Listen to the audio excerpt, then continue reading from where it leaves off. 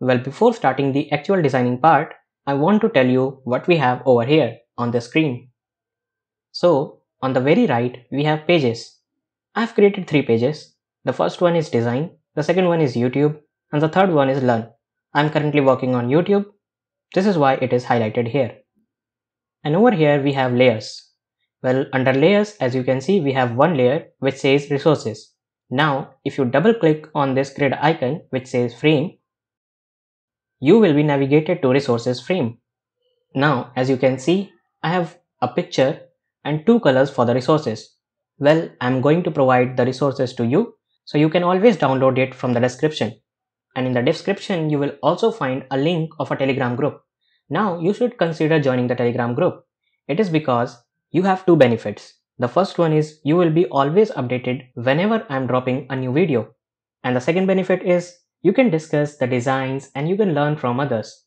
So it's a win-win situation. So consider joining the Telegram group. Well, if you see, I have this black box over here, and what it does is whenever I press a key on my keyboard, let's say Z, then it says it aloud. Well, this is the only function of this black box. Whenever I'm going to press a shortcut, it will say it aloud, so that you know that what shortcuts I'm using. And one last thing that I want to draw your attention to is when I selected my frame, which is resources, the options have appeared over here. Now, if I change the dimension, let's say if I change the width from 2300 to let's say 1500, the dimension change over here. So from the left panel, you can control whatever you have on this canvas. So let's go back to normal. And now let's start designing. Well, very first thing that we need to design that layout is a frame. Now you have 2 options, either press F or you can always go to this grid icon over here which says frame, and you will see on the right panel the frames will appear over here. And I'm going to select this desktop frame. So this is here. Now if you double click on this grid icon, it will zoom it to fit, which is perfect. The very first thing that I want to do is I want to provide this desktop frame a corner radius. So for that, what I'm going to do is I'm going to select my desktop frame, and in the corner radius I'm going to write 24. So a corner radius of 24 will be provided on all the sides of this frame. Well, this looks good. Now the next thing that I need is the color. So for the color, what we are going to do, we are going to go to the resources. From the resources, I'm going to grab this color, which is written here. So I've copied it, and let's go to our desktop frame. Well, let's name it something. Let's name it hero section.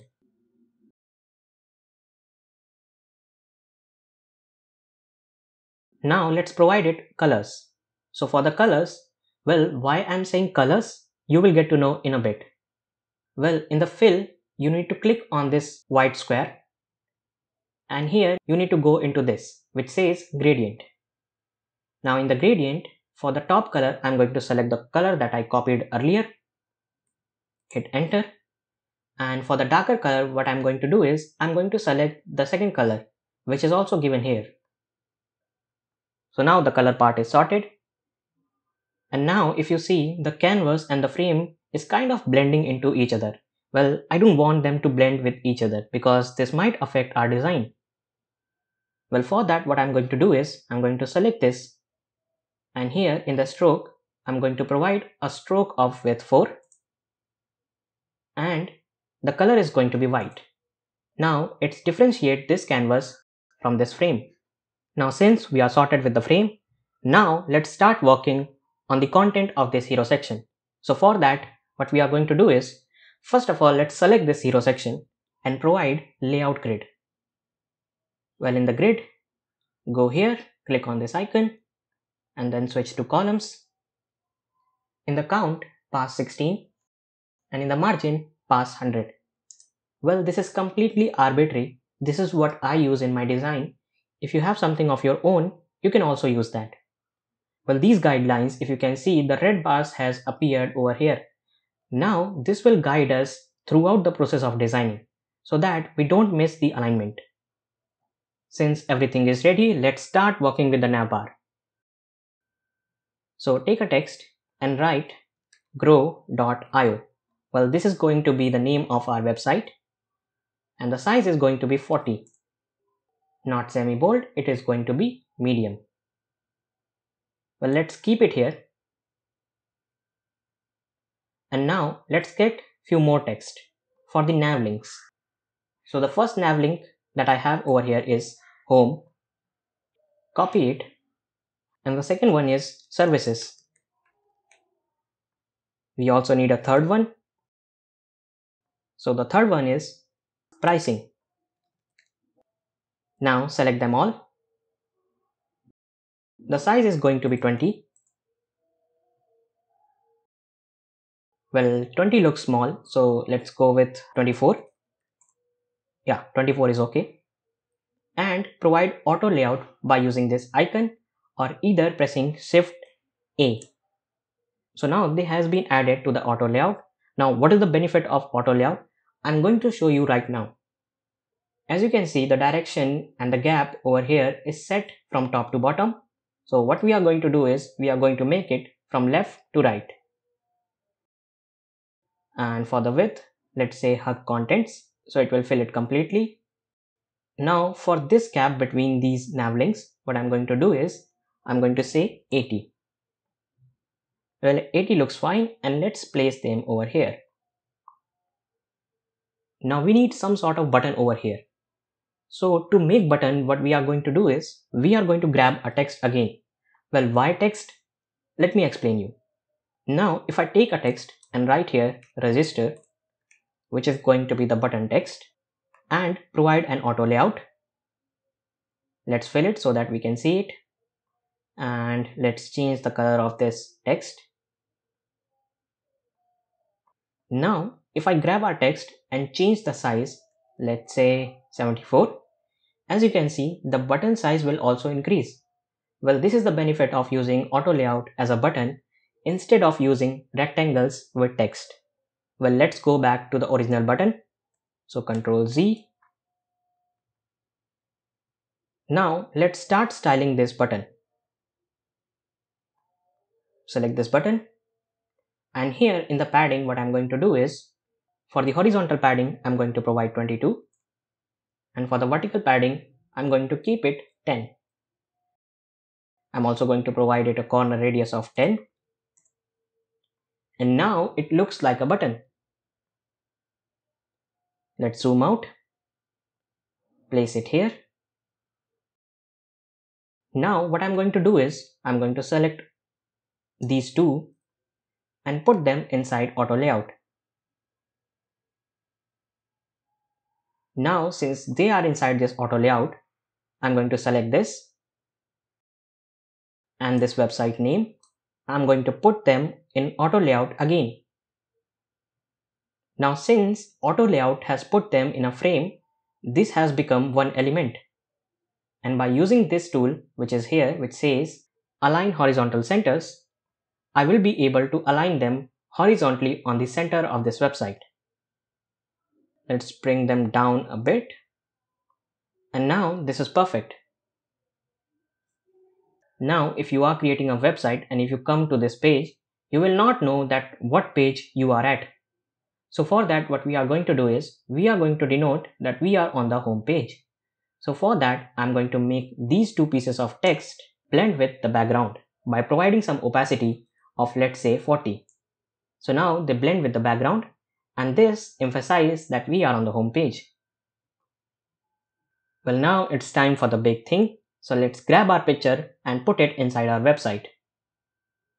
So let's go to resources, copy it from here, go to hero section and paste it over here. Let's align it by using this alignment tool. So it is at the center now. Now let's get our big text first. So for that, take text and write perspective.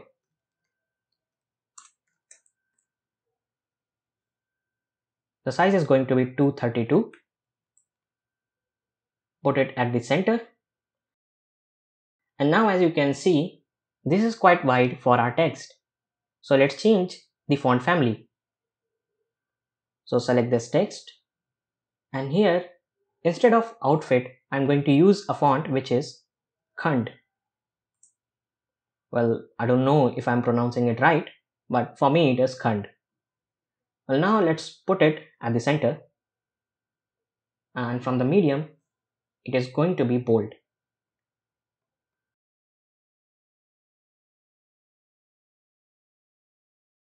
Now since this has been aligned perfectly, let's move it to back by right clicking and selecting this option which says send to back. Now let's get another piece of text, and right here get, well, not inside that, well, let's get another text, and right here get, well, we need to change the font family, so select your text and go back to outfit, and here write get a new height and new. Well, let's select this text because we want to decrease the font size to 44, and from bold it is going to be medium. Place it over here. So this has been perfectly aligned. Now we need an arrow. So for the arrow, what you can do is you can press L, which also stands for line, and draw here a line. Now as you can see, the line has bent from here. So to avoid this bending, what we can do is we can set this transform to 0, and in the weight I'm going to provide 2 so that it will be thicker. And now let's grab it and align it with the text. So a bit up and a bit right.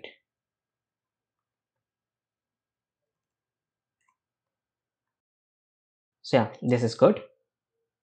Now we need two CTAs over here. Well, what are CTAs? Well, CTA stand for call to action, which means we need two buttons which will be called for an action. All this part of this website is either provided for the navigation or provided to direct user somewhere. So we need two call to action buttons which will provide user the more information or the more depth knowledge of this website. So for that, you're going to tell me what we need over here to make a button. Exactly, a text. So grab this text and write get started. Well, the size is quite big, so let's select it and provide a size of 20. Let's keep it medium, zoom it over here, right click and provide auto layout. Fill it with the white color. For the text color, we are going to go with the primary color. Now the horizontal padding is going to be 22 and the vertical padding is going to be 16. The corner radius is going to be 12, and now our button is ready. And just place it over here. Now copy paste this button. In the fill, again go to gradient, shift this gradient to horizontal,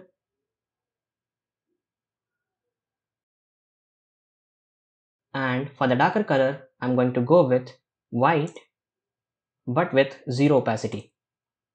Well, as you can see, if I'm going with 0 opacity, then this part will not be visible. So to fix this, what I'm going to do is I'm going to push it out a bit, and now this is fairly visible. Let's change the text because we cannot have two buttons directing to one thing. So this will say no more, and the color is also going to be changed. Why? I will tell you. So let's change the color to white, and now we will decrease overall opacity of this button, which is given over here. So from 100, let's go with 40. Now 40 looks good, and place it here. Let's zoom out and take a good look of it. Well, to me, this looks great. Now, if you see, this part of this website looks kind of empty. So to fill this emptiness, what we can do is we can provide some description text over here. So for the dummy text, which is lorem ipsum, what we are going to do is, let's go to this new tab, and here in the Google search, type for lorem ipsum. Well, select this much of text, go back to design and paste it over here. The font size is going to be 18. The color is going to be white with the opacity of, let's say, 60%. And this obviously needs to be small. So let's change it, take it from here and place it here. Well, now we need to align this with this text. So for that, let's decrease the width. And now let's remove this part. I'm just trying to decorate it a bit more so that it looks good.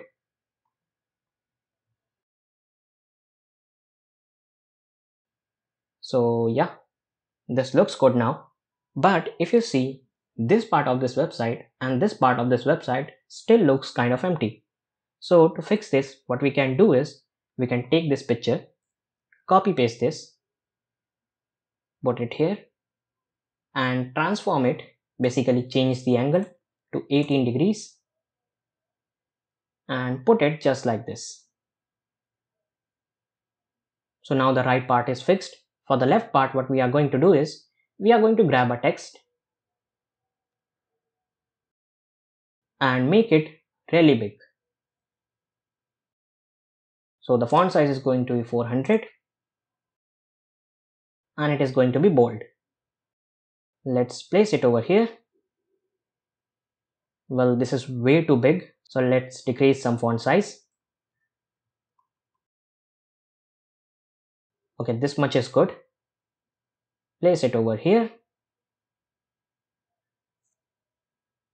And now if you see, if you come to this website, the only thing that is going to grab the attention is this 01. Well, we don't want that. We want the user to read this text first and then go to the important details of this website. So to diminish its personality, what we can do is, we can reduce the opacity to, let's say, 10%. Well, now this place is filled and this does not look empty, but it also does not grab the attention of this user. So this is how we have purposefully designed this website. Well, let's remove this auto layout so that we can get a good look of this website. So select your frame and then in the layout grid, you can hide this eye icon. And now as you can see, we have created this beautiful website. Randomly click on the canvas, go to this show hide UI, and this will hide all the options. Well, let me put it on the full screen. Let's zoom it. And now as you can see, this text has been misplaced. It is because of a very important reason. So let's go back and enable our UI options. And now if I click on this text, you will see this is out of this frame, which is hero section. This is why when I move hero section, this does not move along with the hero section. So for that, what I'm going to do is, I'm going to grab this piece of text and put it inside this hero section. Now since it is inside this hero section, let's fix it. This is good. Again, show hide UI. And now this overall look of this website is kind of great. And we have achieved the aim of this video. Well, I know this was a short video. I hope it is. But this was quite informational. I hope you liked this video. We will meet in the next one.